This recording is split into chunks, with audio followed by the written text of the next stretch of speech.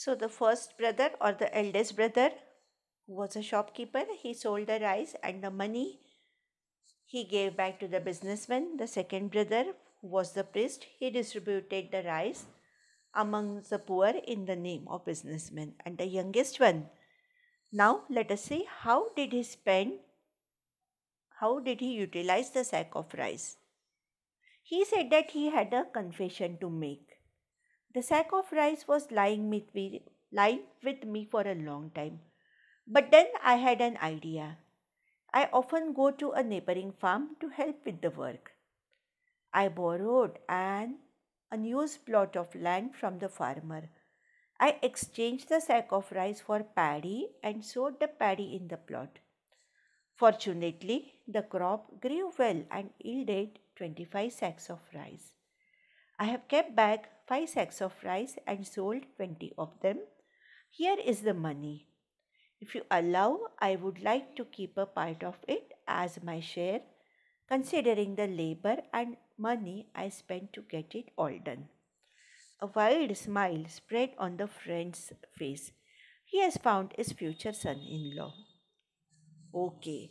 So the first eldest brother and the middle brother, they had also utilized the rice in a good way. But the third brother, that is the youngest one, what he has done with the rice? As we have read earlier, he took up some odd jobs to learn the trade. So what he did?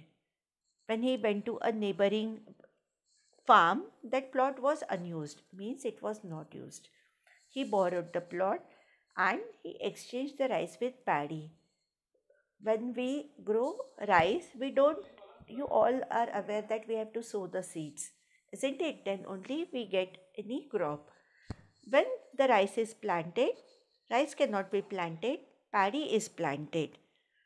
So, what he did? He exchanged the sack of rice with the sack of paddy and then he got the plot ready and yielded the crop very well. And from one sack of paddy, what he got? He got 25 sacks of rice and 5 sacks of rice he kept and he sold 25. Even the money was there, and what he did, he asked the businessman permission to keep a small part of money because the labor and the hard work, he did it all alone himself. Now you can also guess that who was the future son in law of the businessman. Of course, the youngest brother, because he had utilized the rice bag to best of his ability. That is all about the trade and business, growing or increasing the trade opportunities. So the businessman was looking for a person who would run his profitable business well and he could find his future son in law. So this was the story of the brothers, and this is all about 3 sacks of rice. So read the story well, try to find out.